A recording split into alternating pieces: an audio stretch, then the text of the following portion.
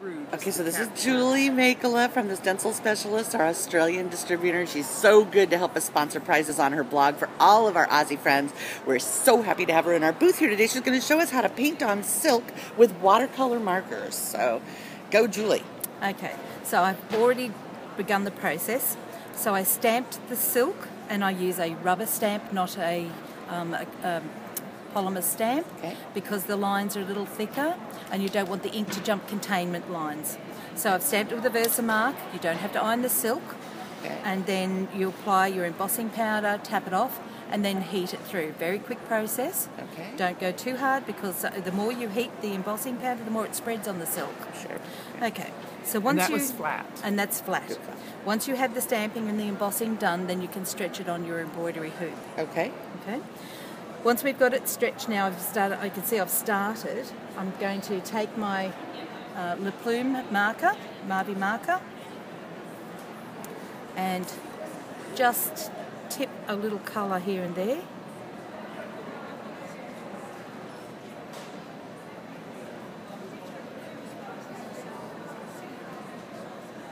Well, that looks easy enough. Like anybody could do that. Anybody can do this. Okay, good. Anybody.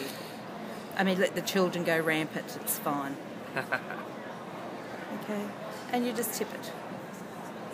You can go back when it's later. I was just saying to Fran, once you've done this, when it's dry, as you can see it's dry, if you're not happy, you want to add more colour, go back and do it. But don't do just one little area in a section, do the whole thing again with water, otherwise it'll end up patchy. Right, sure. So we take a nice fine brush, and I'm dipping it just in plain water. Don't want it too wet. And then just tip it to where you have the ink, and you watch the magic happen. Oh my gosh, that is so much fun. Now you can manipulate the ink a little bit, but you're not brushing. The hardest thing to get used to doing this is that I'm not actually brushing the ink. I'm letting it spread, because as an artist, you're tempted to keep brushing at it. You want to control it. Yes, you do, and this is a non-controllable technique. So don't worry if it doesn't do what you expect it to do, because nobody's will. It just gives you such beautiful little watermarks this way. It does. Absolutely stunning. Okay, and that's all you do. That's the entire process. How much fun is that? That is just wonderful. I'm just going back and it seems to dry pretty quickly. It does. If you want to stop because this will keep spreading until it's dry. If you want to stop that spreading process, then just hit it with a heat gun very quickly, though, to stop it from doing its thing. Wow, that's beautiful. Wonderful. And let me pull out the other finished ones that you had. Yeah, okay, great. Pull fast.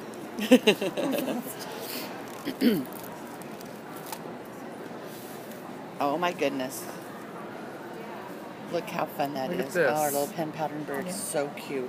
And then you just did little dots out here, I take it, for the background? Actually, when I did the just colour and then watered it right down, you put salt on it and it will draw some of the ink. Sure. Oh, that's beautiful. That's just beautiful. And then here's another. Look at this. Wow. Good job, Julie. Thank you. That looks like you were able to do some really nice shading, but again, you just start at that end of that compartment and let it... Yes. Oh, that's just beautiful. So it's nice to know that if you actually you put the ink down there and you put the water there, it will push it in the opposite direction so that they will meet up in the middle. And it's nice, and it's fun that you used the sparkly embossing powders. Yes. That really adds a nice dimension it to does. it. That's fun. Definitely.